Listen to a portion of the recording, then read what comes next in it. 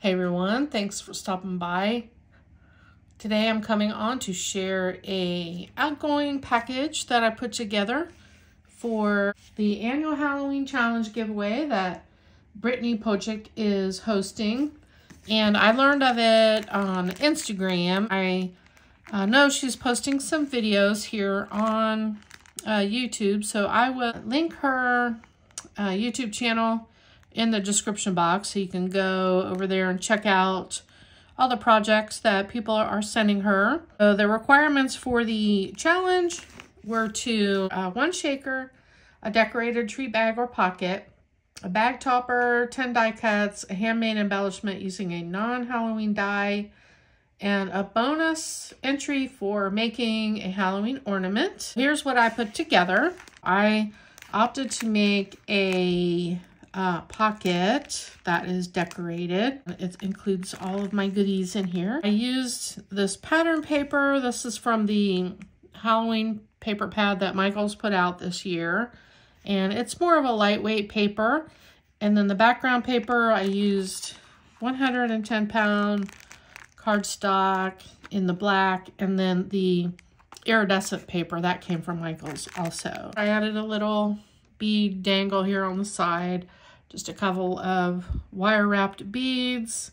I used this KS Craft die and cut out the cauldron, and I layered that up on a little bit of foam to give it a little dimension. And these cat dies are glittered cardstock. It might have been LBZRDY. Sorry, I'm not saying that right.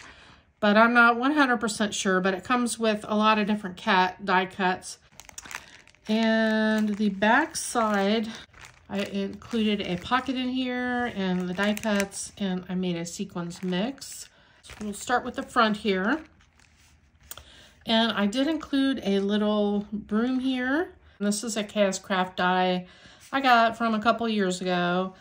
And I made it all out of cardstock.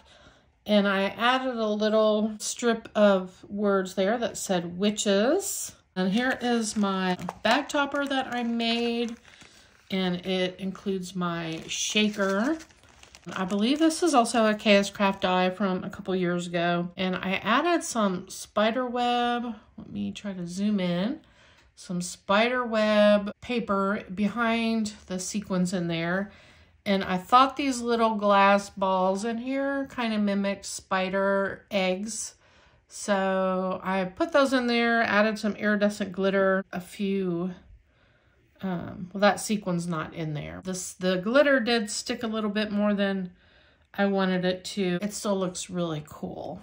And I used glitter cardstock to make the spider. I went ahead and added some sequins in the bottom here just to give it a little extra fun. And this is the same sequin mix that I put in the mix that I included in the back.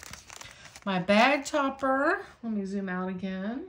My bag topper I made using a KS Craft die, and I cut it out in the iridescent and then layered it with a piece of the pattern paper from the Michael's pad. I added the word boo here, and then I glued on some sequins. I added this adorable bat bow on here. The cardstock I use on this is the black shimmer cardstock from Dollar Tree. And behind here I added a little banner of spiders hanging down. So this was the bag topper, but I made another bag topper in case that one didn't really qualify. This one I made, this is a KS Craft die I got last Halloween, and I put the word eek in here. I did put that up on foam. And there's a little light orange rosette back there. I made a couple of handmade miniature paper flowers, and then I added this cute little spider on here and an iridescent spider web. The striped paper came from the Michael's paper pad. In the back, I just put the striped black and white paper on there.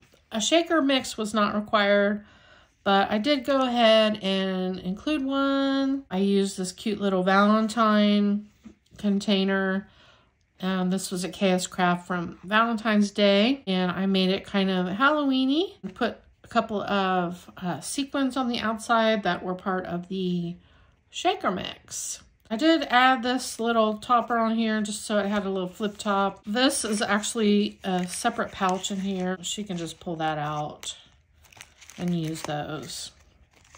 Put together some die cuts. I'm not going to take these out.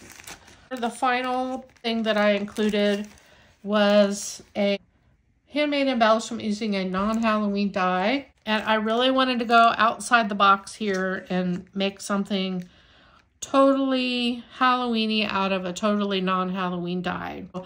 This I made using the Scrapdiva Ladybug die set. I made these spooky bugs. The feet I made out of a spider die, and I cut the legs out. I cut one spider in half and glued one half on both sides, and this is the front of the spider. Then I used a different spider on the smaller one, since this is a smaller bug.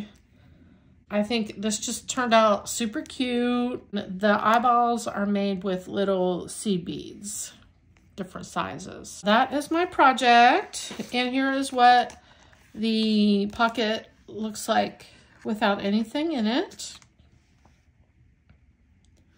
In the back. That's my project. Thank you very much for watching.